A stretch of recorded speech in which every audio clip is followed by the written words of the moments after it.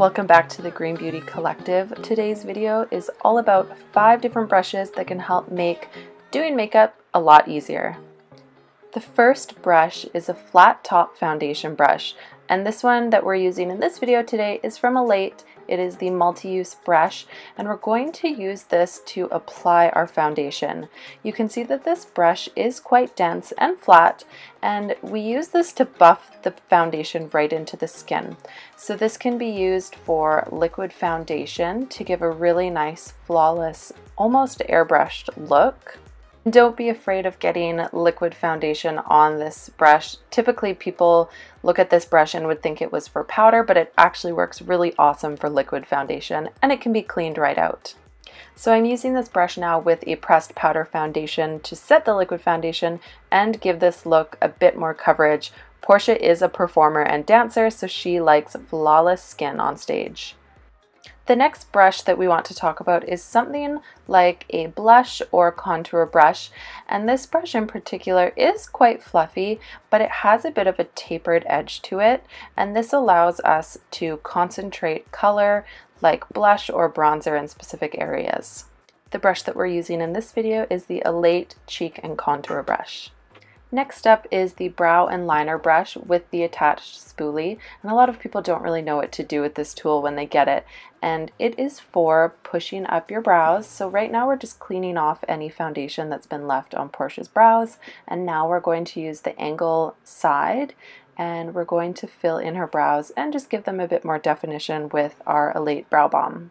We also love using the spoolie after we've filled in the brows to soften up the look and make it look a little bit more natural.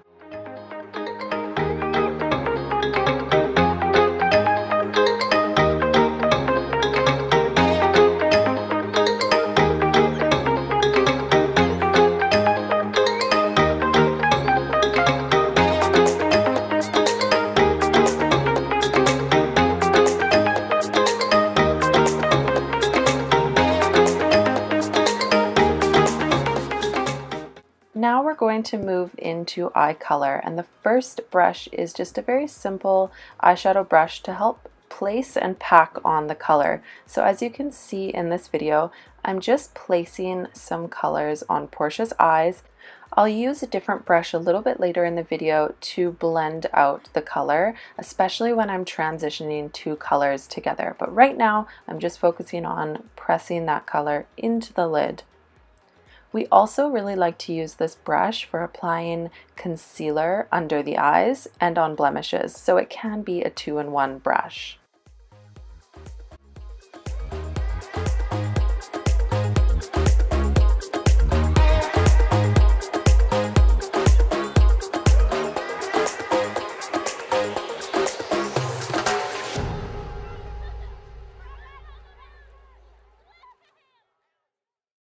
And this is where our blend and illuminate brush from Elate comes in, because we are going to use a second transition color and just blend it right over top that last color and right into the crease. If you use eyeshadow, we can't stress enough how important a blending brush is for your eyeshadow application. And here we go again with our angle brush. We are going to use this with the Evelyn Iona Black Gel Liner and create a really nice cat eye wing on Portia. So we're just tracing the line from the angle of her bottom lashes and then pulling it right into the corner of the eye. This angle brush allows for us to make really small strokes, so if you are a beginner at this type of technique, you can notice how we're just making little tiny strokes to blend right into that lash line. You definitely don't have to do one straight line right across. It can be done in 2 minutes or 10 minutes.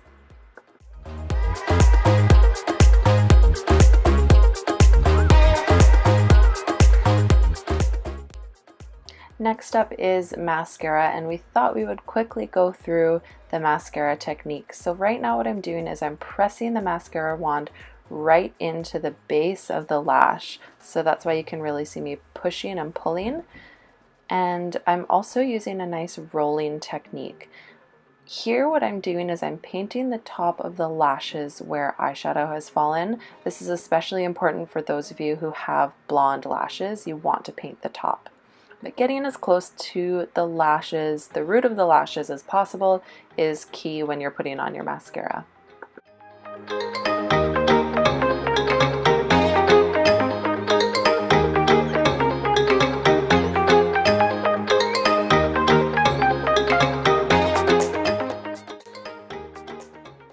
And finally, we're going to finish off with some lip color, and you can use an eyeshadow brush for this, the same brush that I was talking about using concealer for.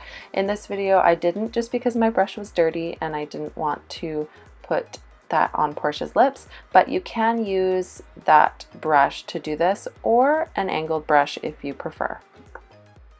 And because Portia is always on the stage, we thought we would finish up this look by adding a beautiful pair of lashes on her eyes to tie it all together.